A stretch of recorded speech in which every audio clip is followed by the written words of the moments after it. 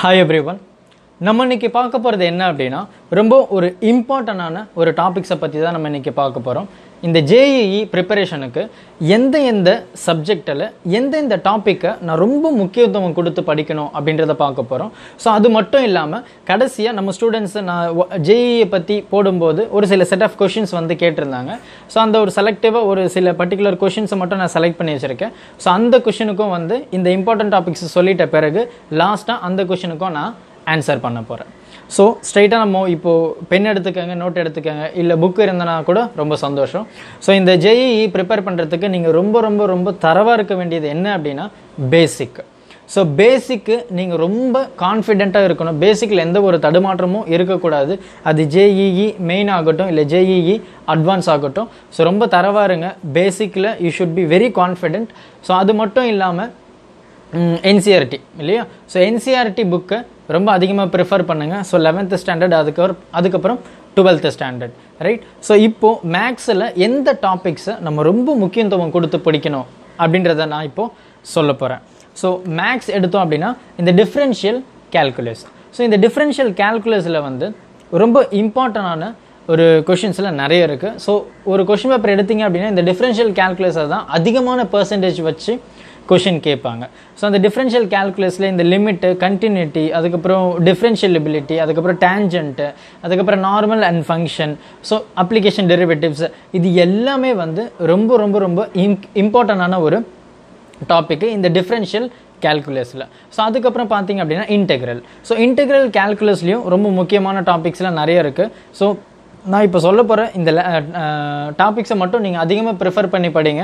So இது மட்டும் நீங்க படிச்சா போதுமா அப்படின்ற கேள்வி கேட்காதீங்க. இது நீங்க அதிகமா ப்ரிஃபரன்ஸ் கொடுத்து படிக்கணும். இப்போ நம்ம எதனா ஒரு லெசன் படிக்கும் போது இந்த லெசன்ல வந்து இந்த क्वेश्चन நம்ம ரொம்ப முக்கியத்துவம் கொடுத்து படிப்போம் இல்லையா? சோ அந்த மாதிரி தான் நான் சொல்றேன். இந்த சாப்டரை நீங்க ரொம்ப இம்பார்ட்டன்ட் கொடுத்து படிங்க போதும். சோ அதுக்கப்புறம் integral calculus. So integral கால்குலஸ்ல definite integration இருக்கு, அதுக்கப்புறம் டிஃபரன்ஷியல் ஈக்குவேஷன் சொல்லிட்டு இருக்கு. சோ இது எல்லாமே ரொம்ப அதிகமான பெர்சன்டேஜ் உள்ள ஒரு क्वेश्चंस. அதுக்கப்புறம் coordinate geometry. So coordinate geometry வந்து one of the most important topic அப்படின்னு சொல்லலாம். சோ அதுல வந்து சர்க்கிள் இருக்கு, எலிப்ஸ் இருக்கு, 3D இருக்கு, ஸ்ட்ரெயிட் லைன் இருக்கு. இதுல 3D வந்து ரொம்ப இம்பார்ட்டன்ட். சோ அதுக்கப்புறம் வந்து static probability. So static probability ரொம்ப இம்பார்ட்டன்ட். ஸோ அதுக்கப்புறம் வெக்டார் அண்ட் 3D அப்படின்ற ஒரு டாபிக். அதுக்கப்புறம் ட்ரிக்னாமெட்ரி. ஸோ ட்ரிக்னாமெட்ரியில் இன்வர்ஸ் ட்ரிக்னாமெட்ரி வந்து ரொம்ப இம்பார்ட்டன்ட். ஸோ அதுக்கப்புறம் பார்த்தீங்க அப்படின்னா matrices and determinants. So matrices and டிட்டர்மினன்ஸும் வந்து ரொம்ப இம்பார்ட்டன்டான ஒரு டாபிக். ஸோ மேக்ஸை பொறுத்த வரைக்குமே இந்த டாபிக்ஸ் எல்லாம் நீங்கள் ரொம்ப இம்பார்ட்டன்ட் கொடுத்து கண்டிப்பாக நீங்கள் படிச்சாகணும். விச் மீன்ஸ் இதை நீங்கள் ஸ்கிப் பண்ணவே கூடாது. ஸோ ஃபிசிக்ஸ் பார்த்தோம் அப்படின்னா ஃபிசிக்ஸில் நிறைய டாபிக்ஸ் இருக்குது. ரொம்ப இம்பார்ட்டன்டான டாபிக் மட்டும் இப்போ நான் சொல்கிறேன். ஸோ ஃபஸ்ட்டு அதிகமான ப்ரிஃபரன்ஸ் கொடுத்து நீங்கள் படிக்க வேண்டிய டாபிக் என்ன அப்படின்னா heat and thermodynamics. So heat and thermodynamics வந்து ரொம்ப இம்பார்ட்டன்டான ஒரு டாபிக். ஸோ அதுக்கப்புறம் மாடர்ன் ஃபிசிக்ஸ், அதுக்கப்புறம் ரே ஆப்டிக்ஸ், அதுக்கப்புறம் வே ஆப்டிக்ஸ். ஸோ இந்த மூணுமே வந்து ரொம்ப அதிகமாக பெர்சன்டேஜ் உள்ள ஒரு topics. So heat and thermodynamics, modern physics, ray optics and way optics. So அதுக்கப்புறம் பார்த்தீங்க அப்படின்னா கரண்ட் எலக்ட்ரிசிட்டி. ஸோ கரண்ட் எலக்ட்ரிசிட்டியும் வந்து ரொம்ப இம்பார்ட்டன்டான ஒரு டாபிக். ஸோ அதுக்கப்புறம் பார்த்தீங்க அப்படின்னா gravitation and rotational mechanism. So gravitation and rotational mechanism, அதுக்கப்புறம் லா ஆஃப் மோஷன். ஸோ அதுக்கப்புறம் பார்த்தீங்க அப்படின்னா எலக்ட்ரோஸ்டாட்டிக்ஸ். ஸோ இது ரொம்ப இம்பார்ட்டன்டான ஒரு டாபிக். ஸோ அதுக்கப்புறம் பார்த்தீங்க அப்படின்னா எலக்ட்ரோமேக்னெட்டிக் இண்டக்ஷன், அதுக்கப்புறம் ஆல்டர்னேட்டிங் கரண்ட், அதுக்கப்புறம் பார்த்தீங்க அப்படின்னா electromagnetic waves and communication. So ஃபிசிக்ஸை பொறுத்த மட்டிலும் இந்த டாபிக் இந்த சாப்டர்லாம் நீங்கள் ரொம்ப இம்பார்ட்டன்ட் கொடுத்து படிக்க வேண்டிய ஒரு டாபிக். ஸோ முடிஞ்சு போச்சு. ஸோ அதுக்கப்புறம் நம்ம கெமிஸ்ட்ரி சைடு போவோம். ஸோ கெமிஸ்ட்ரி சைடு போனீங்க அப்படின்னா நமக்கு வந்து நிறைய டாபிக்ஸ் இருக்கும் இல்லையா? ஸோ இதில் நம்ம ரொம்ப முக்கியமாக படிக்க வேண்டியது என்ன அப்படின்னா இன்ஆர்கானிக் கெமிஸ்ட்ரி 1 எடுத்தோம் அப்படின்னா நமக்கு கெமிக்கல் பாண்டிங், அதுக்கப்புறம் கம்ப்ளீட் பி பிளாக் அப்படின்னு சொல்லிட்டு இருக்கும். ஸோ இந்த டாபிக் வந்து ரொம்ப இம்பார்ட்டன்ட். ஸோ அதுக்கப்புறம் பார்த்தீங்க அப்படின்னா ஆர்கானிக் கெமிஸ்ட்ரி 2ல் பார்த்தீங்க அப்படின்னா நமக்கு ஆல்கைல், அப்புறம் ஆல்டிஹைடு, அதுக்கப்புறம் alcohol and ether, practical organic chemistry. So இது எல்லாமே ரொம்ப முக்கியம். ஸோ அதுக்கப்புறம் பார்த்தீங்க அப்படின்னா physical chemistry. So physical chemistry 1 ரொம்ப இம்பார்ட்டன்டான ஒரு டாபிக். ஸோ அதில் நம்ம இன்னும் அதிகமாக இம்பார்ட்டன்ட் கொடுத்து படிக்க வேண்டியது என்ன அப்படின்னா mole concept, ionic equilibrium, thermodynamics and தெர்மோகெமிஸ்ட்ரி. So இது எல்லாமே ரொம்ப முக்கியம். ஸோ அதுக்கப்புறம் பார்த்தீங்க அப்படின்னா ஃபிசிக்கல் கெமிஸ்ட்ரி 2. ஸோ ஃபிசிக்கல் கெமிஸ்ட்ரியில் வந்து எலக்ட்ரோ கெமிஸ்ட்ரி ரொம்ப இம்பார்ட்டன்ட், அதுக்கப்புறம் சர்ஃபேஸ் கெமிஸ்ட்ரி ரொம்ப ரொம்ப இம்பார்ட்டன்ட். ஸோ அதுக்கப்புறம் பார்த்தீங்க அப்படின்னா organic chemistry 1. So organic chemistry 1. So இது எல்லாமே கெமிஸ்ட்ரியில் ரொம்ப இம்பார்ட்டண்டான ஒரு டாபிக்ஸ். ஸோ இந்த மேக்ஸு, ஃபிசிக்ஸு, கெமிஸ்ட்ரி, ஸோ நான் இப்போ சொன்ன டாபிக்ஸ் எல்லாம் தயவு செஞ்சு ஸ்கிப் பண்ண வேண்டாம். தயவு செஞ்சு இந்த டாபிக் எல்லாமே உங்களுக்கு ஃபிங்கர் டிப்ஸில் இருக்கணும். விச் மீன்ஸ் மக்கப் கிடையாது. கான்செப்ட் வைஸ் நீங்கள் வந்து ரொம்ப ஸ்ட்ராங்காக இருந்தால் மட்டும்தான் இந்த ஜேஇஏ ஒரு நல்ல பெர்சன்டைல் எடுத்து ஒரு நல்ல ரேங்க் எடுத்து நீங்கள் எதிர்பார்த்த மாதிரி ஒரு ஐஐடி ஆகட்டும், இல்லை என்ஐடி ஆகட்டும், இல்லை ட்ரிபிள் ஐடி ஆகட்டும், இந்த மாதிரியான காலேஜஸில் நீங்கள் போகிறதுக்கு ரொம்ப ஈஸியான வழி என்ன அப்படின்னா, நீங்கள் கான்செப்டை முதல்ல நீங்கள் புரிஞ்சு படித்தா மட்டும்தான் இதில் நீங்கள் பாஸ் பண்ணவே முடியும். இல்லைன்னா நம்ம எதிர்பார்த்த அளவுக்கு, நம்ம எதிர்பார்த்த பர்சன்டைல் ஆகட்டும், இல்லை ரேங்க் ஆகட்டும், எதுவுமே நமக்கு வர்றதுக்கான சான்சஸ் வந்து ரொம்ப ரொம்ப கம்மி. ஸோ ஒர்க் ஹார்ட், டைம் நமக்கு இருக்குது. ஸோ இருக்கிற டைமை கரெக்டாக யூட்டிலைஸ் பண்ணி படிங்க. ஸோ சிபிஎஸ்சி புக், அதாவது என்சிஆர்டி புக்கை நீங்கள் ரொம்ப நல்லா தரவு பண்ணிக்கிங்க. ஸோ 11th ஸ்டாண்டர்ட் ஆகட்டும், 12th ஸ்டாண்டர்ட் ஆகட்டும், அதே மாதிரி நீங்கள் எந்த மாதிரியான புக்ஸை நீங்கள் ரெஃபர் பண்ணணும் அப்படின்றதையும் நான் சொல்கிறேன். ஸோ என்ன அப்படின்னா, நமக்கு ஃபிசிக்ஸில் பார்த்தீங்க அப்படின்னா ஹெச்சி வர்மா அப்படின்னு சொல்லிட்டு ஒரு ஆத்தர் இருக்கார். ஸோ கான்செப்ட்ஸ் ஆஃப் ஃபிசிக்ஸ் அப்படின்னு சொல்லிட்டு இருக்கும், volume 1 and volume 2. So HC Verma. So இவர் வந்து ரொம்ப அழகான கான்செப்ட் ஓரியன்டில் எழுதியிருப்பார், உங்களுக்கு ரொம்ப ஈஸியாகவும் இருக்கும். ஸோ இந்த புக்கை நீங்கள் ஃபிசிக்ஸுக்கு ரெஃபர் பண்ணிக்கோங்க. ஸோ நல்லாயிருக்கும். கெமிஸ்ட்ரி பார்த்தீங்க அப்படின்னா நியூமெரிக்கல் கெமிஸ்ட்ரின்னு சொல்லிட்டு, ஸோ ஆத்தர் வந்து பி பகதூர் அப்படின்னு சொல்லிட்டு, பி பகதூர். ஸோ இவருடைய புக்கும் வந்து ரொம்ப நல்லா இருக்கும் அப்படின்னு சொல்லிட்டு நிறைய ஸ்டூடெண்ட்ஸ் என்கிட்ட சொல்லியிருக்காங்க. ஸோ இதை நான் சும்மா சொல்லலை. ஸோ ஒரு நிறைய ஸ்டூடெண்ட்ஸ் கிட்ட நான் கேட்டு ஒரு சின்ன சர்வே பண்ணிட்ட பிறகு தான் அவங்களுக்கு எல்லாமே நான் எடுத்து சொல்கிறேன். ஸோ நான் படிக்கும்போது இந்த மாதிரி அவேர்னஸ் எனக்கு இல்லை.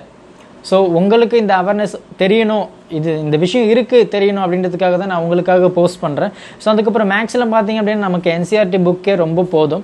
ஸோ என்சிஆர்டி புக்கே மேக்ஸுக்கு நீங்கள் அதிகமாக ப்ரிஃபர் பண்ணாவே போதும். ஸோ இது எல்லாத்துலேயுமே நீங்கள் என்சிஆர்டி ஃபாலோ பண்ணால் கூட நல்லது தான். அதிகமாக எக்ஸ்ட்ரா இன்ஃபர்மேஷன், எக்ஸ்ட்ரா ரெஃபரன்ஸ் வேணும் அப்படின்னா இந்த மாதிரி ஆத்தர்ஸனுடைய புக்கை நீங்கள் ரெஃபர் பண்ணிக்கோங்க. ஸோ ரொம்ப நல்லாயிருக்கும். அதே மாதிரி பி ஆர்கிடெக்சர், அதுக்கப்புறம் பி பிளானிங்க்கு பார்த்தீங்க அப்படின்னா அவங்களுக்கும் வந்து ஆப்டிடியூட் கொஷின்ஸ் தான் இருக்கும். அதாவது அவங்களுக்கு மேக்ஸில் கொஞ்சம் கொஷின்ஸ் இருக்கும், அவங்களுக்கு ஃபிசிக்ஸ் கெமிஸ்ட்ரி கிடையாது. ஸோ அவங்களுக்கு 50 கொஷின்ஸ் வந்து ஆப்டிடியூட். ஸோ ஆப்டிடியூட்னு வரும்போது அவங்க எந்த மாதிரியான புக்ஸ் ரெஃபர் பண்ணணும் அப்படின்னா வேர்பல் அண்ட் நான் வேர்பல் ரீசனிங் அப்படின்னு சொல்லிட்டு ஒரு புக் இருக்குது. ஸோ அது யார் எழுதுனா அப்படின்னா RS Agarwal. So RS Agarwal அப்படின்னாவே அவங்களுக்கு அப்படின்னு சொல்லும்போதே ஆப்டிடியூட் புக்கு தான் அப்படின்றது வந்து நிறைய பேருக்கு தெரியும். ஸோ அந்த அளவுக்கு ஃபேமஸான ஒரு ஆத்தர். ஸோ ஆர்எஸ் அகர்வால், சரியா? ஸோ வேர்பல் அண்ட் நான் வேர்பல் ரீசனிங் புக்கு. ஸோ அதுக்கப்புறம் ஆர்கிடெக்சர் என்ட்ரன்ஸ் அப்படின்னு சொல்லிட்டு ஒரு புக் இருக்குது, புக்கு பேர். ஸோ ஆத்தர் பார்த்தீங்க அப்படின்னா பிகே மிஸ்ரா. ஸோ இவங்களுடைய புக்ஸை நீங்கள் ரெஃபர் பண்ணிக்கோங்க. ஸோ உங்களுக்கு ரொம்ப ஈஸியாக இருக்கும், சரிங்களா? ஸோ அடுத்து நான் சொல்லியிருந்தேன் இந்த மாதிரி ஸ்டூடெண்ட்ஸ் வந்து கொஷின்ஸ் கேட்டிருந்தாங்க அப்படின்னு சொல்லிட்டு. ஸோ ஃபஸ்ட்டு கொஷின் என்ன அப்படின்னா மேனுவல் மோனி அப்படின்னு சொல்லிட்டு, ஸோ ஒரு difference between BE and BTech. So பிஇக்கும் பிடெக்குக்கும் என்ன சார் டிஃப்ரென்ஸ் அப்படின்ற மாதிரி கேட்டிருந்தாரு. ஸோ பிஇ அப்படின்றது வந்து பேச்சுலர் ஆஃப் இன்ஜினியரிங் அப்படின்னு சொல்லுவோம், பிடெக் அப்படின்றது வந்து பேச்சுலர் ஆஃப் டெக்னாலஜி. ஸோ இது ரெண்டுத்துக்கும் என்ன மாதிரியான டிஃப்ரென்ஸ் இருக்குது அப்படின்னா, நம்ம பிஇ அப்படின்றப்போ வந்து முழுக்க நம்ம தியரிட்டிக்கல் பேஸ்டில் தான் நம்ம படிப்போம். ஸோ டெக்னாலஜியை பொறுத்த வரைக்கும் என்ன அப்படின்னா அங்கே மோஸ்டாகவே இந்த ப்ராக்டிக்கல் ஓரியன்ட் தான் அவங்க வந்து சொல்லிக் கொடுப்பாங்க. ஸோ அப்போ சார் நம்ம பிஇ படிக்கும் போது நம்ம ஃபுல்லாக தியரி பேஸ்டு தான் படிக்கிறோம், பி டெக்னாலஜியில் வந்து நமக்கு ப்ராக்டிக்கல் ஓரியன்ட் அப்படின்றப்போ வந்து நமக்கு இதுக்கு தான் அதிகமான ஸ்கோப் இருக்கா அப்படின்னா கிடையாது. ரெண்டுத்துக்குமே காமனான ஸ்கோப்பு தான் இருக்குது. ஸோ டிபெண்ட் அப்பான் அந்த இன்ஸ்டியூட் உங்களுக்கு வந்து ரெக்ரூட்மெண்ட் வந்து வேரி ஆகும். ஸோ பிஇ அப்படின்னா சிம்பிளாக சொல்லணும் அப்படின்னா அது full and full theoretical based. So B technology அப்படின்னா அவங்க வந்து ப்ராக்டிக்கல் ஓரியன்டாக எல்லாமே படிப்பாங்க. So compare to BE. So பிஇயில் நம்ம அதிகமாக தியரிக்கு ப்ரிஃபரன்ஸ் கொடுப்போம், பி டெக்னாலஜியில் ப்ராக்டிக்கலுக்கு அதிகமாக ப்ரிஃபரன்ஸ் கொடுப்போம். ஸோ அதுக்கு அடுத்து அடுத்து யார் அப்படின்னு பார்த்தீங்க அப்படின்னா தங்க செல்வம், அதுக்கப்புறம் காவியா அப்படின்னு சொல்லிட்டு. ஸோ அவங்க என்ன கேட்டிருக்காங்க அப்படின்னா ஆர்கிடெக்சருக்கு என்ன மாதிரி யூஸ் இருக்குது, அதுக்கு ஸ்கோப் இருக்கா சார் அப்படின்னு சொல்லி கேட்டிருக்காங்க.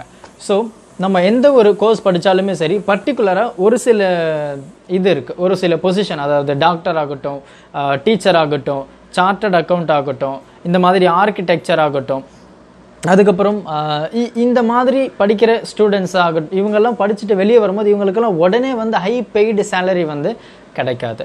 ஸோ இப்போ இந்த ஆர்கிடெக்சர் அப்படின்றது வந்து ரொம்ப ரொம்ப அதிகமாக ஸ்கோப் உள்ள ஒரு குரூப்பு தான். ஸோ நீங்கள் தைரியமாக கான்ஃபிடென்ட்டோட இறங்கலாம். ஸோ இந்த குரூப்பில் அது மட்டும் இல்லாமல் நம்ம எந்த காலேஜில் படிக்கிறோம் அப்படின்றது வந்து ரொம்ப ரொம்ப முக்கியம். ஸோ ஆர்கிடெக்சர் ஆகட்டும், பிளானிங் ஆகட்டும், இந்த மாதிரி நீங்கள் கோர்ஸை டிசைட் பண்ணி பண்ணணும் அப்படின்றப்போ உங்களுக்கு காலேஜ் வந்து ரொம்ப ரொம்ப முக்கியம்.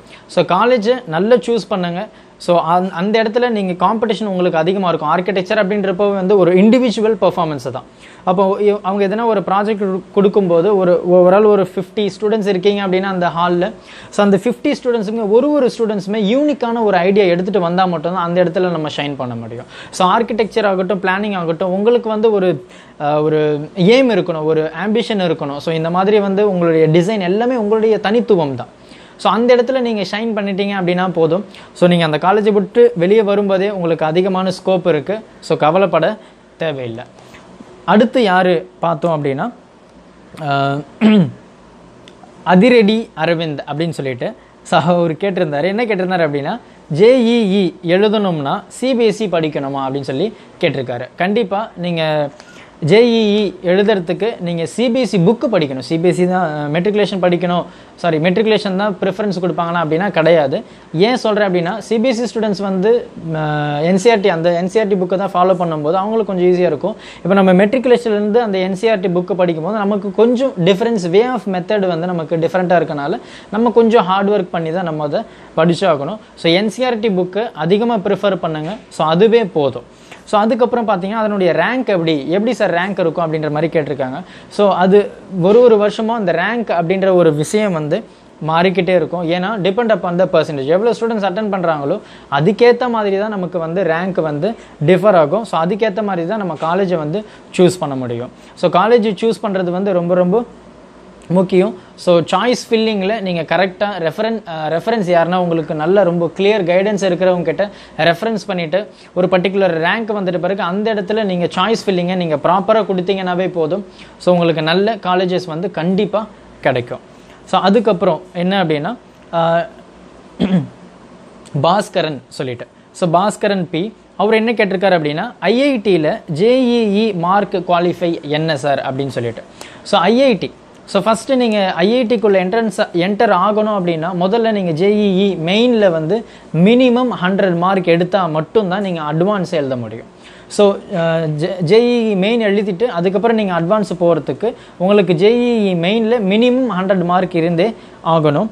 ஸோ அதுக்கப்புறம் தான் நீங்கள் IITயில் போக முடியும். சப்போஸ் நீங்கள் ஒரு நல்ல ரேங்க் எடுத்துகிட்டு நீங்கள் IITயில் ஜாயின் பண்ணணும் அப்படின்னா உங்களுக்கு ரேங்க் எந்த மாதிரி இருக்கும் அப்படின்னா 3000லேருந்து 4000க்குள்ளே இருந்தால் உங்களுக்கு IITயில் நல்ல ஸ்கோப் உள்ள ஒரு IIT காலேஜ் கண்டிப்பாக உங்களுக்கு கிடைக்கும். ஸோ 3000லேருந்து 4000க்குள்ளே உங்களுடைய ரேங்க்கு கண்டிப்பாக இருந்தே ஆகணும். சரிங்களா? ஸோ அதுக்கப்புறம் இன்னமும் ரொம்ப பெட்டர் காலேஜ் வேணும் அப்படின்னா 3000க்கு உள்ளே இருந்தது அப்படின்னா இன்னும் உங்களுக்கு பெட்டரான காலேஜ் வந்து கண்டிப்பாக கிடைக்கும். ஸோ அதுக்கப்புறம் இன்னொருத்தர் வந்து கேட்டிருந்தாங்க. என்ன கேட்டிருந்தாங்க அப்படின்னா, இந்த JEE மெயினுக்கும் அட்வான்ஸுக்கும் என்ன சார் டிஃப்ரென்ஸ் சொல்லி கேட்டிருந்தாங்க. ஸோ JEE மெயினுக்கும் அட்வான்ஸுக்கும் என்ன டிஃப்ரென்ஸ் அப்படின்னா ரொம்ப சின்ன விஷயம்தான். ஸோ JEE மெயினை வந்து நம்ம பி பிளானிங் ஆகட்டும், இந்த மாதிரி ஆர்கிடெக்சர் அந்த மாதிரிலாம் இருக்குது. ஸோ அட்வான்ஸ் நம்ம எதுக்கு நம்ம ப்ரிஃபர் பண்ணோம் அப்படின்னா IITயில் என்டர் ஆகிறதுக்கு நம்ம அட்வான்ஸை தான் மோஸ்ட் ப்ரிஃபரன்ஸ் கொடுத்து பண்ணுவாங்க. ஏன்னா அந்த JEE மெயின் அட்வான்ஸ் அப்படின்றது வந்து IIT தான் கண்டக்ட் பண்ணுறாங்க. ஸோ IIT ஜாயின் பண்ணுறதுக்கு இந்த JEE அட்வான்ஸை நீங்கள் கண்டிப்பாக நல்ல ஸ்கோர் பண்ணால் மட்டும்தான் இந்த IITக்குள்ளே நீங்கள் என்டர் ஆகவே முடியும். ஸோ அதுக்கப்புறம் இன்னொருத்தங்க என்ன கேட்டிருந்தாங்க அப்படின்னா நித்து ராஜ் அப்படின்னு சொல்லிட்டு. ஸோ அவர் என்ன கேட்டிருந்தார் அப்படின்னா, சார் எவ்வளோ % எடுத்தால் ஃபீஸ் கம்மியாக இருக்கும் அப்படின்ற மாதிரி கேட்டிருந்தாரு. ஸோ பர்சன்டேஜ் அப்படின்றப்போ வந்து நம்ம அதுதான் முன்ன சொன்ன மாதிரி தான். ஸோ டிபெண்ட் அப்போ அந்த ஸ்டூடெண்ட்ஸ் எவ்வளோ ஸ்டூடெண்ட்ஸ் அட்டென்ட் பண்ணுறாங்களோ அதுக்கேற்ற மாதிரி தான் நமக்கு ஃபீஸ் வந்து ரெடியூஸ் ஆகும். மோஸ்ட் ப்ராபப்ளி நீங்கள் நல்ல ஒரு மார்க் எடுத்து நல்ல ஒரு பர்சன்டேஜ் எடுத்து நல்ல ஒரு ரேங்க் எடுத்தாலுமே கவர்மெண்ட் காலேஜில் ஃபீஸை வந்து ரெடியூஸ் பண்ணுறதுக்கான சான்சஸ் வந்து கிடையாது. ப்ரைவேட் காலேஜஸில் வேணால் ஃபீஸ் வந்து ரெடியூஸ் பண்ணுவாங்க. ஸோ கவர்மெண்ட் காலேஜில் நமக்கு ஸ்காலர்ஷிப் ஸ்டைஃபன் அப்படின்ற மாதிரி நிறைய கொடுப்பாங்க. ஸோ அதில் வந்து உங்களுக்கு நிறைய பெனிஃபிட்ஸ் இருக்குது. ஸோ அதனால் வந்து ஃபீஸ் ரெடியூஸ் ஆகிறதுக்கான சான்சஸும் அதிகமாக இருக்குது. ஸோ நீங்கள் ரொம்ப அதிகமான நல்ல மார்க் எடுத்துறீங்க அப்படின்னா ப்ரைவேட் காலேஜில் 50% வந்து அப்படியே ஃபீஸ் ரெடியூஸ் பண்ணுறதுக்கான சான்சஸ் வந்து அதிகமாக இருக்குது. ஸோ எந்த மாதிரியான ரேங்க் எடுக்கணும், இப்போ ஒரு ஐஐடியில் நீங்கள் ஜாயின் பண்ணணும் அப்படின்னா எந்த மாதிரியான ரேங்க் எடுக்கணும் அப்படின்ற ஒரு டவுட் உங்களுக்கு வந்தது அப்படின்னா நீங்கள் அவுட் ஆஃப் 300 நீங்கள் 140, அதாவது அந்த 50%க்கும் கம்மி தான். ஸோ 140 மார்க் நீங்கள் எடுத்தாவே ஒரு நல்ல என்ஐடியில் உங்களுக்கு சீட்டு வந்து ஈஸியாக கிடைக்கும். ஸோ அதனால் நீங்கள் இப்போ இருந்தே படிக்கும் போதே நீங்கள் ரொம்ப பேசிக்கோடு நீங்கள் படிங்க, ரொம்ப நல்லது. அதே மாதிரி என்ஐடி திருச்சியில் இருக்குது. ஸோ அந்த என்ஐடி திருச்சியில் உங்களுக்கு சீட்டு வேணும் அப்படின்னா மினிமம் உங்களுடைய மார்க் வந்து 86% ஆச்சு இருக்கணும். அதே மாதிரி உங்களுடைய மார்க் 170 அபவ் இருந்தால் உங்களுக்கு கண்டிப்பாக நம்ம என்ஐடி திருச்சிலேயே வந்து உங்களுக்கு சீட்டு வந்து கிடைக்கும். ஸோ அவ்வளோதான். ஸோ உங்களுக்கு இந்த வீடியோ ரொம்ப யூஸ்ஃபுல்லாக இருந்திருக்கும் அப்படின்னு நினைக்கிறேன். ஸோ ஃபிசிக்ஸ் வீடியோஸ் எதனா நீங்கள் ரெஃபர் பண்ணணும் அப்படின்னா நம்ம பிளேலிஸ்ட்டில் பாருங்கள். 11th ஸ்டாண்டர்ட் 12th ஸ்டாண்டர்ட் டாபிக்ஸ்லாம் ஒரு சில டாபிக்ஸ் நான் நிறைய எடுத்திருப்பேன். விச் மீன்ஸ் அந்த புக்கை முடிச்சிருப்பேன் மெட்ரிகுலேஷனுக்கு. ஸோ ஒரு சில டாபிக்ஸ் நீங்கள் ரெஃபர் பண்ணணும், கான்செப்ட் வைஸ் ரெஃபர் பண்ணணும் அப்படின்னா நம்ம யூடியூப் சேனலில் பிளேலிஸ்ட்டை ரெஃபர் பண்ணிக்கோங்க. Thank you. Help others with a smile.